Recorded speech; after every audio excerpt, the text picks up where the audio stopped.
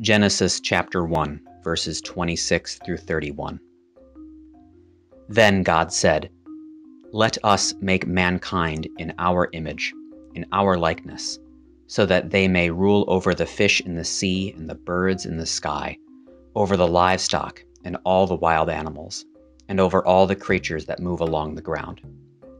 So God created mankind in his own image. In the image of God he created them. Male and female he created them. God blessed them and said to them, "Be fruitful and increase in number. Fill the earth and subdue it. Rule over the fish in the sea and the birds in the sky, and over every living creature that moves on the ground." Then God said, "I give you every seed-bearing plant on the face of the whole earth and every tree that has fruit with seed in it. They will be yours for food. And to all the beasts of the earth and all the birds in the sky and all the creatures that move along the ground, everything that has the breath of life in it, I give every green plant for food." And it was so. God saw all that he had made, and it was very good. And there was evening, and there was morning, the sixth day. Psalm 8, for the choir director, according to Gittith, a psalm by David. O Lord, our Lord, how majestic is your name in all the earth. Set this glory of yours above the heavens. From the lips of little children and nursing babies you have established strength because of your foes, to put a stop to the enemy and the avenger. Whenever I look up at your heavens, the works of your fingers, the moon and the stars which you have set in place, what is man that you remember him? The Son of Man that you pay attention to him? Nevertheless, you make him suffer need, apart from God for a while. But you crown him with glory and honor. You make him the ruler over the works of your hands.